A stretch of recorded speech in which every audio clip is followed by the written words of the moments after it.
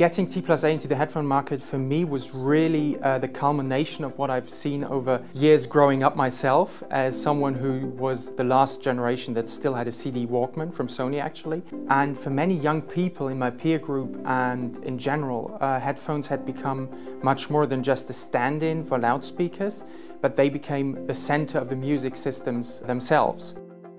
It was really important for us to get the headphones right in a sense that they weren't just a tag-on product or kind of branding thing, but that they actually worked with what we had been doing for nearly 40 years before that. And that was why we started out with a Planar-Magnetic system as well, because we had done that in the early 80s, before I was born actually, with our loudspeakers.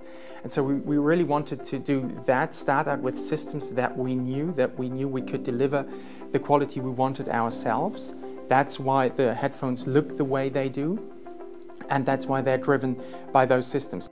So the Solitaire P is our first headphone. It's also our flagship headphone. It's a Planar-Magnetic headphone. It's an open back design, and its special thing about this is that it's made nearly completely out of aluminum.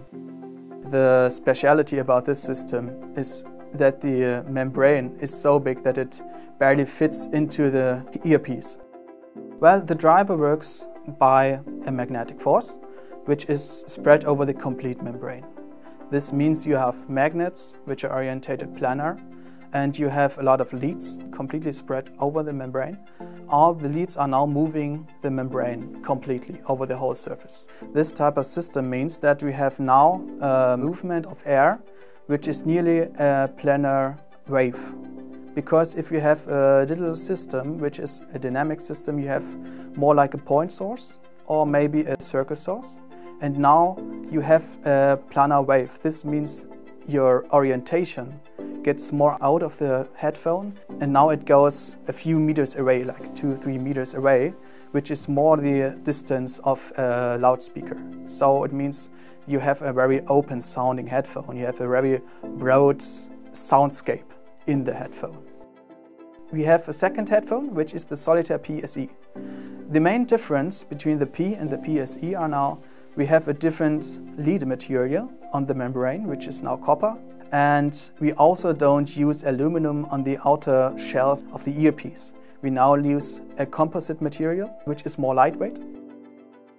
The Solitaire T is in some parts different than the Solitaire P series, because now we have a dynamic system. We are having a closed back system.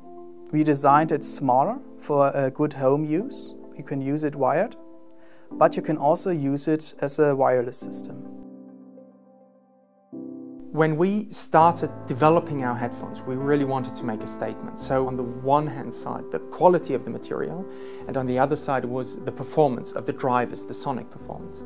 The Solitaire P-SE, on the other hand, was really set up as a more cost-efficient version for us to build, which is why we went for different materials like high-quality composite instead of aluminum. But it was also about bringing the idea and performance and quality of the Solitaire P into a new price category using new materials.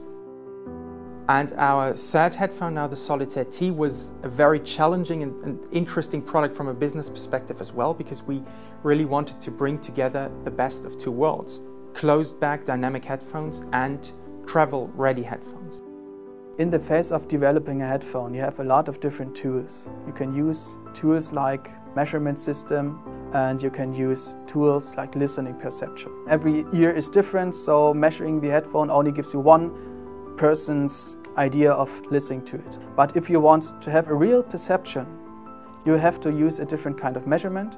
This is why we use a diffuse field room, because the diffuse field room gives us a comparison between a room and the headphone itself, so persons can listen to it, and now we have a real perception of the sound. At T+A we use up to 50 persons listening to headphones, so we get a very broad picture of what the headphone sounds to persons.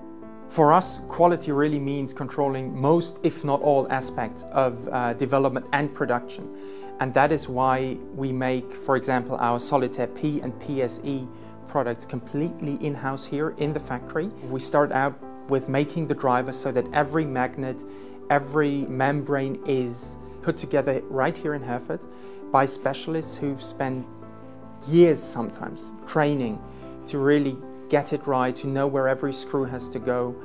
And for us, it's the only way to be able to know that the products we ship out are up to our own standards.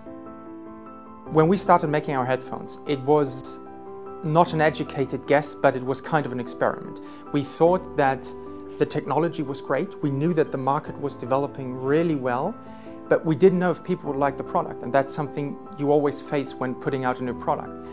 But the success of the Solitaire P, P-SE, and the phenomenal reaction to the Solitaire T thus far really showed to us that it was a good move and that we want to expand on that. So we're definitely looking into new projects for our headphones to explore new technologies, new ideas of how to use them, what to do. And for us, it was a huge success in terms of business, but also in terms of our culture, because it showed that we could still rejuvenate ourselves after 40 years.